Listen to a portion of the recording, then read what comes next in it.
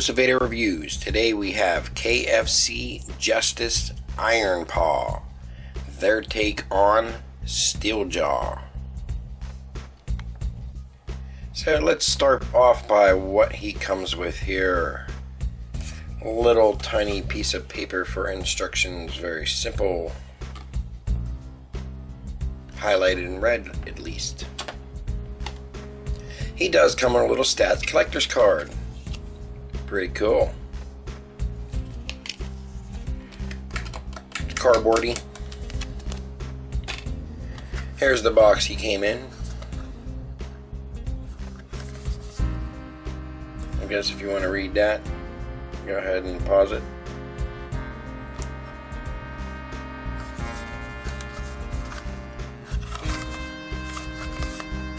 Cool. Here's the inside. Comes with a little purple cassette case and a little man himself. Now, I did put a little Autobot symbol on him. First off, he feels a little light. Here's a Ravage, so as you see, he's thicker. Definitely thicker. And he feels a lot lighter than Ravage. So he doesn't feel quite... I don't know if they were going for Masterpiece or Generation 1, just like a better version of G1. He's definitely better than G1. I do not have that one, but I do have Ram Horn, so you can see how thin the legs were, and he is a much thinner, so you'll see how much better he looks in Lion mode. But it's a pretty simple transformation. There is no paint app like the tape paint app here, and even here's the G1. It has a nice tape paint app. Of course, not that side, but so they don't have any kind of paint app. I don't know if Repro Labels has anything for that, but I'm gonna check it out. And unless they come out with something better, I guess I'm just gonna keep him here with Blaster. Or Transistor, whichever you want to call them. So let's go ahead and put them in Lion mode.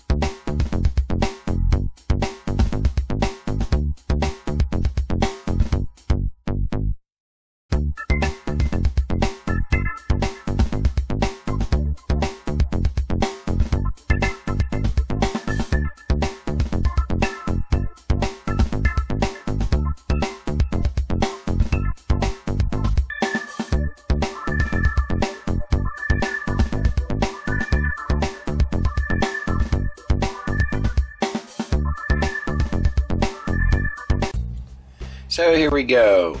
Steel Jaw, or Iron Paw, whatever you want to call him. Anyways, he's kind of loose jointed. This one here is loose on mine, but this one's kind of stiff. There is zero die cast whatsoever. The plastic doesn't feel the greatest. It's kind of cool looking. It's definitely better than the G1. And the guns are kind of neat how that works. And the wings, how that works. You know. His mouth does open.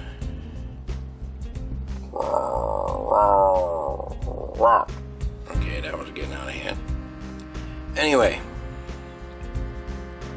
He does look pretty cool. I'm going to keep him with transistor, blaster, whatever you want to call him for now. Might get labels. I'm going to see about tightening up this joint because that is pretty loose there. But he's definitely not masterpiece quality.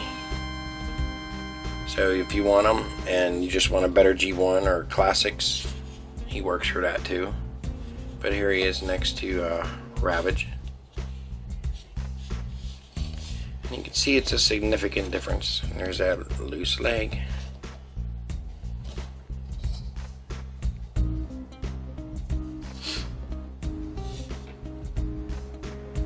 I don't know, it's pretty cool. Not the greatest, but it's pretty cool. Steel jaw, iron paw, whatever you want to call them. Dun dun dun. All I can say is it's definitely better than a G1. If you want to get him, get him. If you don't, don't. He's not too bad. So let's go ahead and put him back in the tape.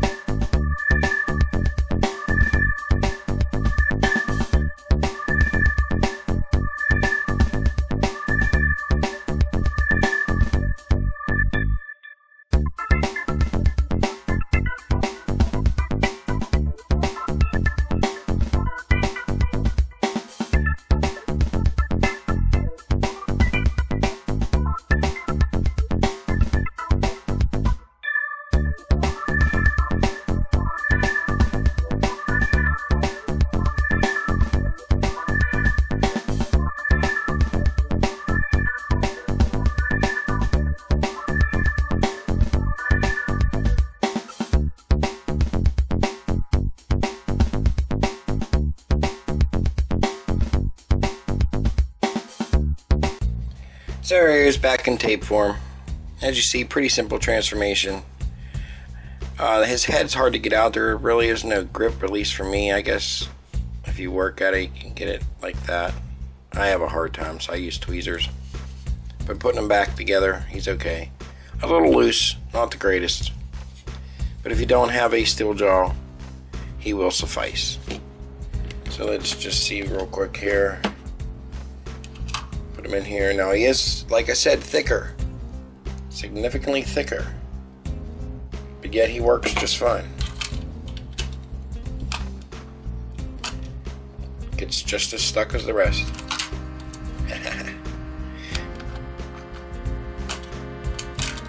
Anyway. So, that's it for today's review. That was KFC Justice Iron Paw. Their take on Transformers Steel Jaw. Pretty cool. Well, I hope you enjoyed the video, and thank you for watching. Don't forget to subscribe, like, and all that good stuff. Have a great day.